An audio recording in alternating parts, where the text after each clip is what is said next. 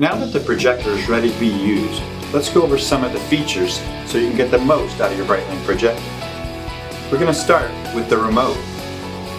On the remote you'll see a blue button. This is for powering the projector on and off. The image source can be selected using the upper buttons on the remote. There is a button for a computer, which would be for a VGA connection, video for DVD or Blu-ray player, and USB for perhaps a document camera. And when you select the source, it will switch to that source for you. In this case, I pressed HDMI, so had I had a DVD player attached, I could be playing a movie. And then when I'm done, I would hit computer, which will return me to the content from my computer. Use the menu button to access all the settings within the projector. In this case, I press menu, I'm going down to extended menu, I'm selecting display, and there I can make changes to different things that are in my menu. In this case, I will turn off the projector control that is located at the bottom of the projector.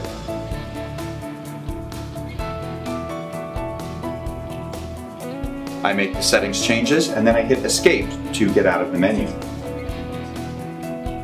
Auto-calibrate the BrightLink projector by using the user button on the remote.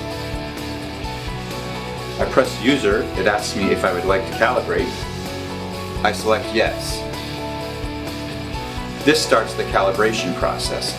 You don't need to be attached to a PC in order to calibrate. You can calibrate with just the projector being on, like I'm doing here. It's going to go through a series of screens. It takes about 15 seconds in total, and then the projector will be calibrated. This is the calibration for the pen.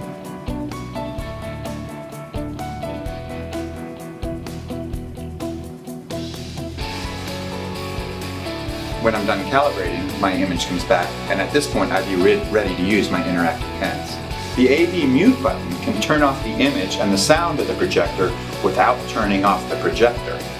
You can also use a freeze button to freeze the projected image.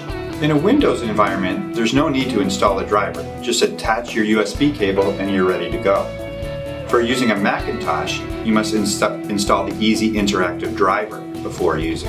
When using the BrightLink projector, you need interactive software. If you have your own, that is fine, but if you don't, BrightLink ships with easy interactive tools included in the box. If you don't have a copy of the software, you can go to Epson.com to download. Once the software is installed, we can use all the interactive capabilities of the projector. One of the advantages of this new Epson Interactive Projector line is that they work on almost any surface. A whiteboard is not needed. You can write onto a plain wall.